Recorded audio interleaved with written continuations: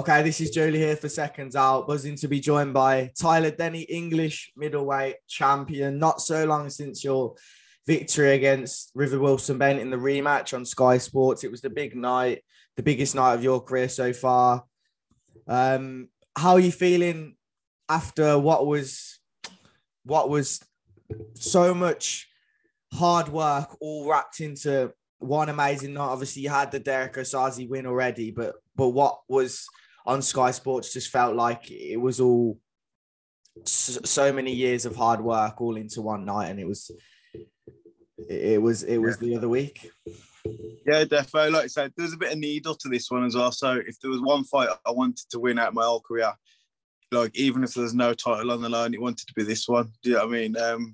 The title's nice and stuff, but it was a bit more than that. It was like I didn't want the abuse online and stuff. Do you know what I mean? Not saying that he's got some, but that bit of banter, that bit of needle. You lost to this guy, especially after we both talking a bit of crap to each other. Do you know what I mean? So it was nice, mate. It was a relief, especially after that first fight. I was more than annoyed with how that went. So a bit of justice. Yeah, for sure. The first fight was entertaining as well, but when it went to the scorecards after the second, were you confident that it was you who had that points victory? Normal circumstances, I would have, but after that first fight, and then that judge, the first judge, give it to River by 2 rounds, and that was with a point off as well. So I was thinking, oh my God. But the way they read it, you kind of know it was going to be a split. So I was thinking, I thought it was going to be a draw again at the beginning. Do you know what I mean? But the last guy was Kevin Parker, and I do rate him as a judge and as a ref. So I was confident when I heard his name come out. Talk to me about the feeling afterwards, because... Hang on. Some guy, let me get rid of this. That's one of my coaches trying to ring me now. I was just about to ring Paul up, actually. Yeah. Was it him calling? Nah, Ben. Do you know Ben? Okay, yeah. So what I was going to say is the feeling after when you were doing the interview on Sky Sports, you could see how much it meant to you. What were you feeling in that moment where you were getting the interview done? Because it just looked like a feeling of euphoria. Yeah, it was, man. I couldn't, like, if I could wrap that feeling up and take it somewhere with me, I would, do you know what I mean? But you got to get back. Like, at that time, I was the happiest man alive, do you know what I mean? There was nothing that could have beat that, no amount of money or whatever. I just wanted to get that win.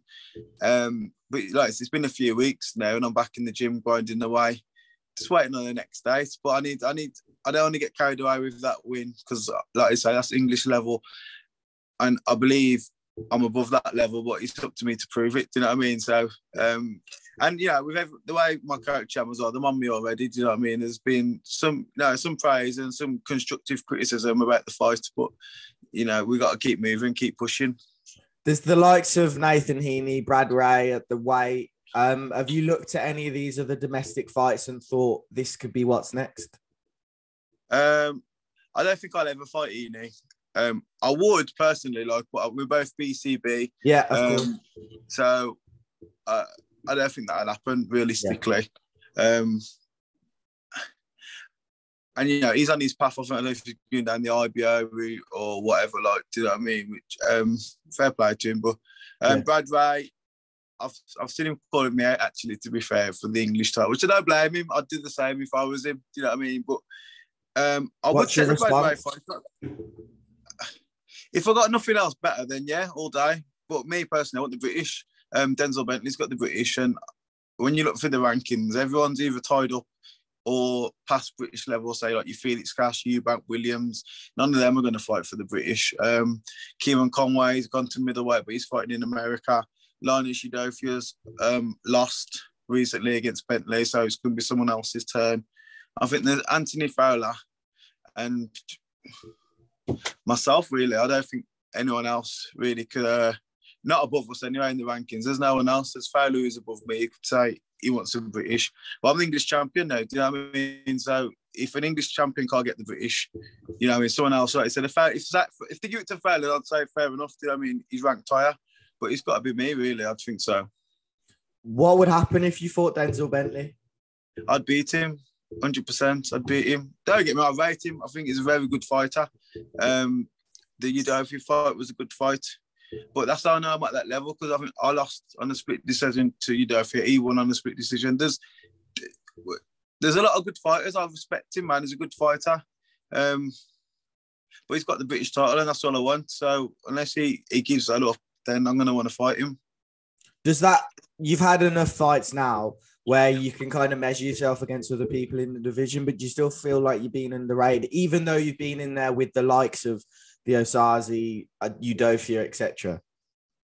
I think so. And, especially the Derek win, it's a shame, really, because I know he was down my gym not long ago, Derek, and we was sparring Lennox Clark for his fight. And he's on it, man. And I was thinking, you need to go out there and get some wins to make me look a bit better. Do you know what I mean? I think because he's a serious fighter, and I think when he starts beating these people, some of them we've just named, then people will give me a bit more credit. Do you know what I mean? But I said to him, "What are you doing, man? You're making me look bad out here. Just go and get your wins." And then that my stock of eyes just by him winning. But I think because he's not fought since, then I don't think we get the respect for that. But he's a top fighter, and he's still my best win. I know he had these river fights and stuff, but I believe Derek's still my best win. Yeah. So what do you do in the meantime? Are you obviously you've just kind of called out Denzel, but if that fight's not likely, Denzel's obviously 2-time British. He might want to be moving upwards. What else have you looked at since the River Wilson Bent win on Sky Sports? I've not looked at nothing really personally. I've just said to my management, I'd like a shot at the British. That's up for them to see if they can. Errol's like in with Frank Warren and stuff. So yeah, I'm hoping they can get something working. If not, then I'll have to defend the English one. I'm not vacating the English for nothing. Do you know what I mean? So if like a Brad Ray's out there or whoever, I think there's Brad Pauls as well. Yeah. Good fighters. Like I've rated them both. Do you know what I mean? And don't get me wrong, they'll be looking at me thinking I'll beat that guy. But that's what makes good fights. River 40 beat me. I think I'll beat River. Same with Derek. The good fights, I thought I'd beat Linus. He got the win. Do you know what I mean? Close win, right? I still think I won that fight, mind you. But this is what we want to do with fighters, man. And like too many people, they want to fight other guys. But yeah, I think a lot of people in our way, they will put themselves on the line and fight the people. So the good fighters, Met's good fights, and you move on from there. May the best one win. Definitely. Obviously, CONOR BENN, Chris Eubank, just a quick word on that. It seems like it's close, just getting people's opinions. How do you see the fight going? Because they're both outside of their normal weight. It's far. I don't know. When you hear about the talk about it, it seems good, but I never thought it'd be a possibility. Do you know what I mean? But maybe like at the end of the careers, but they're both going to do October, the talk about.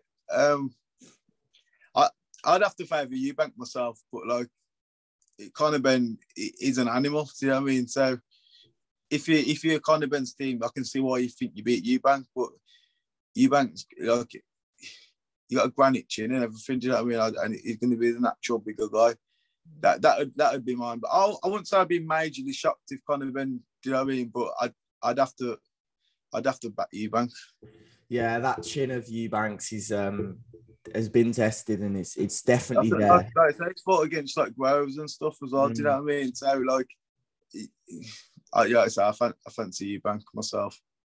So it's so exciting, like just because you never expected it to happen. I watched the documentary on their dad's fight. I think I've seen it before, but yeah, like just the whole backstory and having this one there. I'm sure they're both. Can you imagine like I'm guessing it's going to be pay-per-view and that, but like everyone would want to watch it. Like even like people not even like the older generation probably.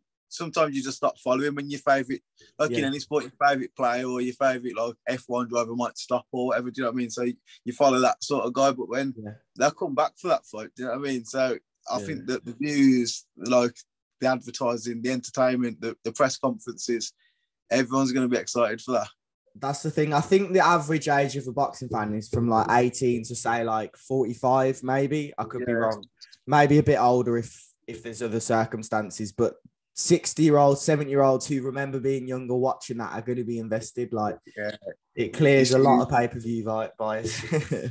It does. I can't think of a bit apart from Fury Joshua. I can't think of a bigger all British fight.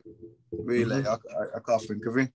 No, that's probably true, mate. That's probably true. Thanks for your time, though. We've got hopefully a good end of the year for yourself coming up, whether it's on Boxer against Brad Ray, whether it's on, it's not going to be Heaney, but whether it's against Denzel Bentley on BT Sport, Linus Udofia again, who knows? Would you take that Udofia rematch? Oh, that's one.